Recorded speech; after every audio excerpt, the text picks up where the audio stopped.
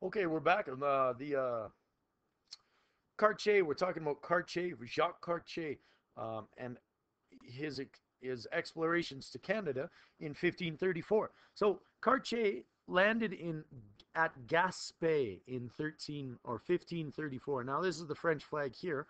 Um, this is what it looks like today, but back when he was traveling, it looked more like this. So just so you know that the fleur de lis was their symbol, and you can still see it actually in French culture today, especially in New Orleans and stuff like that. So when we go, Gaspé starts right about here, and there's a provincial park. There's not much else, but there's a provincial park showing where he landed. Of course, he came in through when he was searching, and he caught off right here on the south side of the St. Lawrence River. Um, just, you know, Nova Scotia's over here, Maine, and then this is the St. Lawrence. So when he was there, he met the Haudenosaunee, and they helped him quite a bit. Actually, they were fantastic people during the winter when they were staying there. He ran into some problems that most sailors ran into at the time, which was scurvy. Now, you couldn't bring enough citrus fruits such as lemons and limes and melons and oranges and things that contain vitamin C that would prevent scurvy. Now, scurvy is a horrendous disease where if you don't have enough vitamin C, your gums actually start to your gums start to loosen. Actually, they start to get really inflamed, and your tongue starts to get really big. And you might have had this if you've just eaten a lot of candy or if you've eaten a lot of, something like that. But you can still get scurvy today. So it's scurvy is a disease, and it's caused by not having enough vitamin C. It's treated by giving the patient vitamin C, but if they didn't get enough vitamin C, they might have died. Now the symptoms normally begin 3 months after a person stops having vitamin C, but you think at the time it would take about a month and a half to sail from France all the way across the ocean and right to Canada. So if you're going to do any type of exploring or getting to know the people, then you would of course suffer from these symptoms at the end of your trip.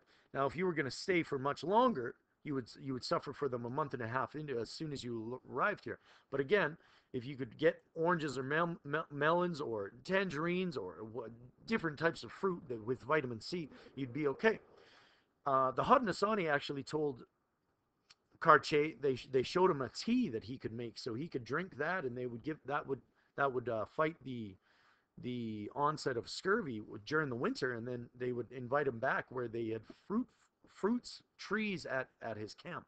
Now this is an aside, but it's a funny story where you all should really know that if you when you move out on your own and you start to cook for yourself, it's a trying times, and if you don't like vegetables or fruits like me and my brother did, my brother especially, then scurvy is a very real possibility. Now he would have ichiban, which is two pieces of bread with the noodles of ichiban boiled and the seasoning put on it, but the soup drained, and then he would put that between two pieces of bread and he would eat that. So um, it was not a very healthy diet. He would wake up and have eggs and bacon, and then he would, do what boys do when they're 23. He would eat pizza and he would not eat healthy. So after 2 or 3 months, he started to, or sorry, a month and a half, about a month and a half, 2 months, he would have vicious nightmares, and his tongue, he would start to speak really poorly because his tongue was actually becoming swollen in his head.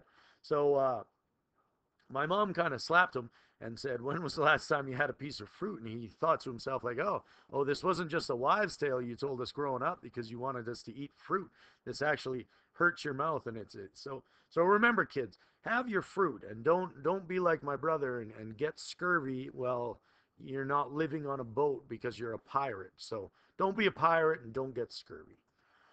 So in 1534, Jacques or Cartier takes Donnacona's two sons, but he returns them. So when he meets the First Nations, he meets the Haudenosaunee. He meets a tribe, and Donnacona is the chief. So after getting to know them, he needs proof that there are people living in North America. So he takes the chief's two sons and promises to return them next time he sees them, which is in the next year. So he takes them back to France and convinces the king to fund the next trip that he can take the next year. So he returns with them in 1535. So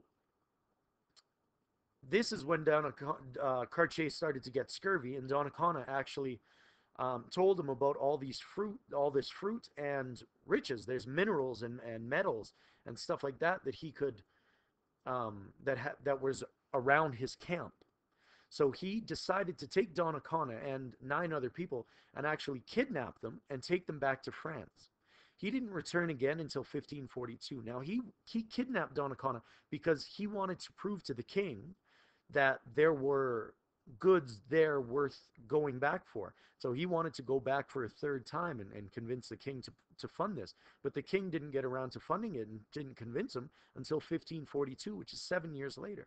So he returns, and Donnacona, because he's not used to European viruses and flus, there was 10 people that were taken, and only one of them remains. And so he didn't want to take that person back and tell everybody that 9 people died back in France. So he went back to the Haudenosaunee and and told them that they were living a very fine life over in France, and that they just didn't want to come back. Well, of course, the Haudenosaunee didn't believe this. So this starts the mistrust and the end of the friendship between the French and the Haudenosaunee.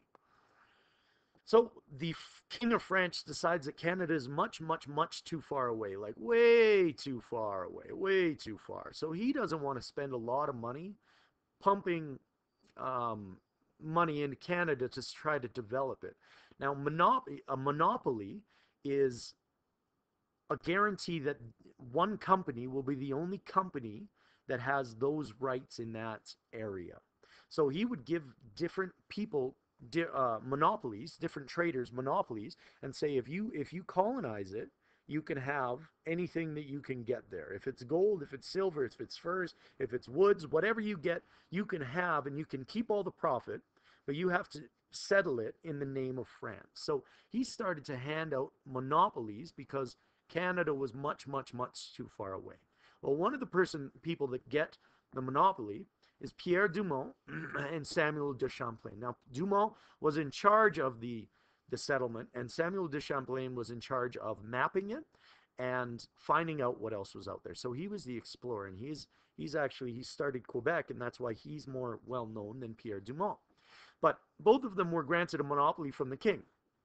They founded Acadia in Nova Scotia. Now, if we scroll down, Acadia is right down here in Nova Scotia. It was actually Port Royal is what they called it, Port Royal, which is French for Port Royal.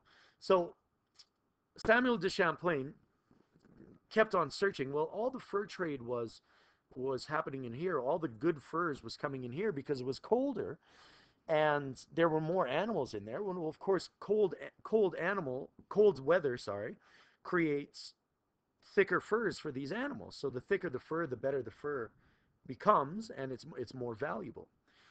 So Champlain decided that instead of staying here and trying to trade from here and ship through here, he decided he was going to start a settlement in Quebec City. He actually started Fort Quebec. He started this in 1608. Champlain founded Fort Quebec in 1608. Let me say this again. Champlain founded Fort Quebec in 1608. Hint, hint. Because it was closer to the interior, which is where the furs were coming in from. So at this point, France realized that the furs that came out of Canada were more valuable than the wood. But initially, they wanted to go to Canada because of the wood, not because of the fur. But eventually, the furs won out, and that was the most important part. So if you go back to the map, there's not a major way for the boats to get in and out. So they had to rely on little canoes to go in and out of Quebec City, and for the French to come to them. So instead of waiting for the First Nations to come to them, so instead of waiting for the First Nations to come to them, Champlain decided to use cour de bois, which is a runner of the wood, and a voyageur to go and get the furs from the First Nations deep within the interior. Now, these voyageurs and cour de bois would trade in between, and for this class, voyageur and cour de bois, all you need to know is that they're very similar people. They went into the interior. They were French people that went into the interior to trade with the First Nations. Now, again, voyageurs and coureurs de bois were traders, French traders that went to trade with the First Nations. Now, these relationships, because they would be in there and they would live with the First Nations and they would hang out with the First Nations, they would start to speak. And you can see that these First Nations and the French over here, and they would start to, get into relationships. And relationships, when they're really tight, lead to babies.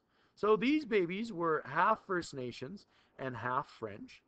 And of course, they weren't the French did not were not happy about this because they were half savages, and the First Nations were not happy about this because they were, ignoring their own kind. So this baby was not welcome, and these people were not welcome within their tribe all the time. This is the creation of the Métis. Now the Métis is half First Nations, half French, or a combination of French and for European and First Nation. So these people started to make a different type of First Nation, which was the Métis. Now they're different than the Voyageur because the Métis are First Nations people. They weren't dealt with from the trade of the fur, but they did become from the trade of the fur. So without the fur trade, there would be no Métis, but they didn't always take part in the fur trade. Now another reason, going back to the Haudenosaunee and hating the French, the Haudenosaunee, when Champlain arrived at Quebec, he fought with the Anishinaabe against the Haudenosaunee. So he took his gun, and to convince the Anishinaabe that he was a good, trustworthy trade partner, he went interior and he went to go fight the the Haudenosaunee with the Anishinaabe. So he took his gun and whatever ammunition he had on a boat ride, and then they went, and they called it a boomstick because it made such a loud noise that when he fired it, it would go boom. And the first fire just kind of shocked everybody, the first shot, but it didn't hit anybody, so they weren't that scared. And then the second one actually hit the chief, and the third one hit somebody else. So these people were very wounded because a bullet, they were shot. So the Haudenosaunee actually retreated from that fight, and that began the strong relationship with the Anishinaabe and the French. And it actually alienated the Haudenosaunee from the French. That fight kind of finalized the relationships between the French and the English. Or sorry, the French and the First Nations. So yeah, there you go. That's a 12-minute video, 13-minute video.